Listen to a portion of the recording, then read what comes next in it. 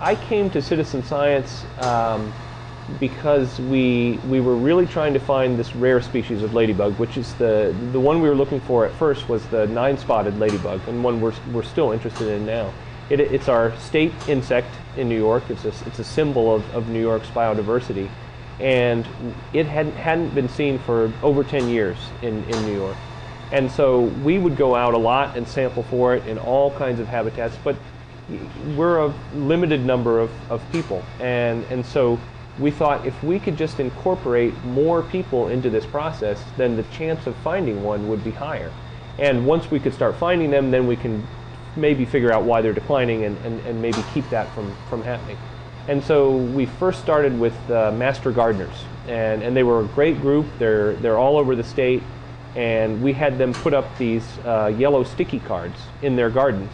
And so all they did is they put them up, leave them up for 2 or 3 days, put plastic on them, and send them in to us.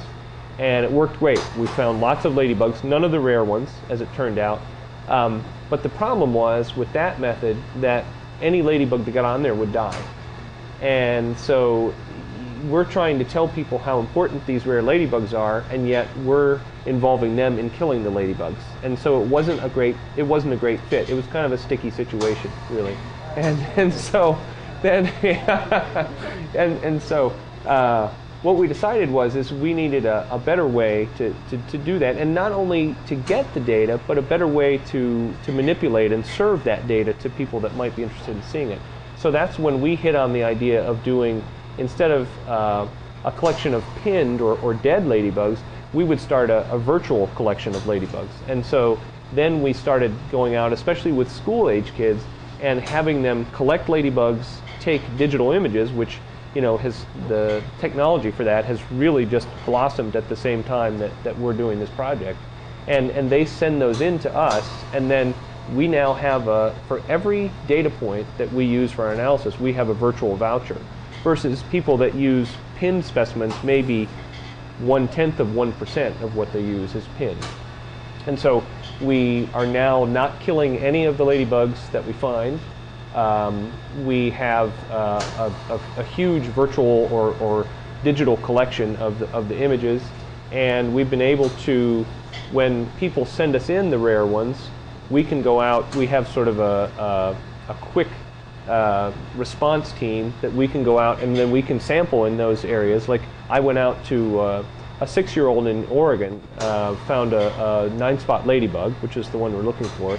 We went out there and collected with her around her yard, and brought back 13 of those ladybugs, and now, which I think you have some film of already, we have a colony of those in the lab, and we're already making some discoveries of why they may have declined. I don't remember doing, I don't think I ever did citizen science as a young citizen.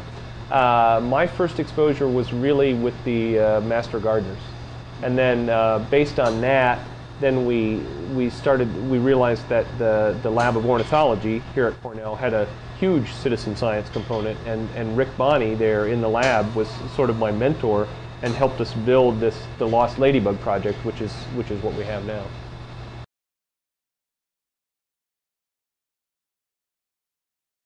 So the idea with the Lost Ladybug project is to really integrate the teaching and the research. So to teach people about the importance of biodiversity, and specifically about the importance of ladybugs, that they're not just cute, that they have a real role in the environment, and to show them that there's many different species, and then also to have people find what ladybugs are in all these different areas all across the US, so that we can start to see, and we are already starting to see patterns of where there are rare ones, where there are rare native ones, and then also where are there high concentrations of the introduced ladybugs that may be displacing the rare natives. And so just by the points that people have found of the rare ones and the native ones and the foreign ones, we're already starting to see patterns that are going to help us see, okay, these are the kind of conditions where rare ones persist, and these are the conditions where the foreign ones just take over. So again, the idea is that this is, with ladybugs, they vary from year to year a lot, and they vary from place to place a lot. And so if you're going out with just, say, 4 or 5 ladybug experts, which there are maybe a dozen in the country, then you just can't go to enough places at enough times to get the data point that you need to get the pattern. And yet, if you have thousands of people all over the country, then we can really start seeing where the lights are blinking on and off, and we're already being able to see the patterns that we need to try to save these species. The Lost Ladybug project is doing really well. We had an excellent summer where we have all 3 of the really rare species, one of which, the 2-spotted ladybug, was found right here in New York.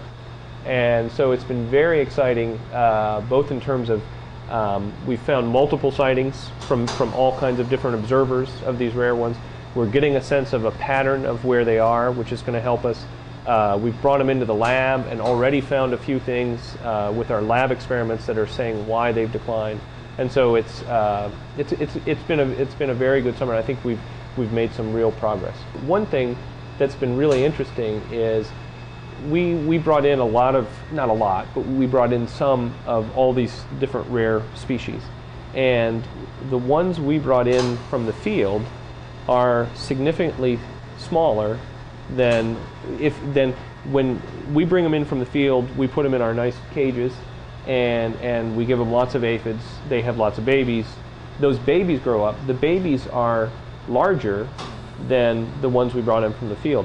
The foreign ones, which are very closely related, are the same size in the field, and they're already larger than when we grow them up. And so it appears that somehow the ladybugs, the rare ones, are not getting enough food, and that does speak to maybe there's some sort of competition going between the 2 types of ladybugs. And nobody's really documented that before. And so it all goes back to like this 6-year-old in Oregon that sent in, not knowing what she had, sent in these ladybugs. We go out there and collect, and within a couple of months we're able to make this discovery, which I think could end up being pretty important.